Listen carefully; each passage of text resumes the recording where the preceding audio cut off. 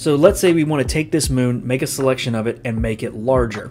So what we're going to do is take our selection. We're going to go ahead and try to select this moon as best as possible. So right here. But as you can see, we obviously did not get all of the moon here. So we need to transform the selection to refine it a little bit better.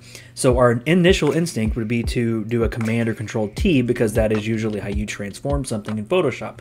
But as you do that, you're actually taking the selection that you already made and transforming it.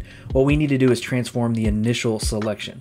So we're going to click Enter here, and we're going to right click on the marching ants here and go down to Transform Selection.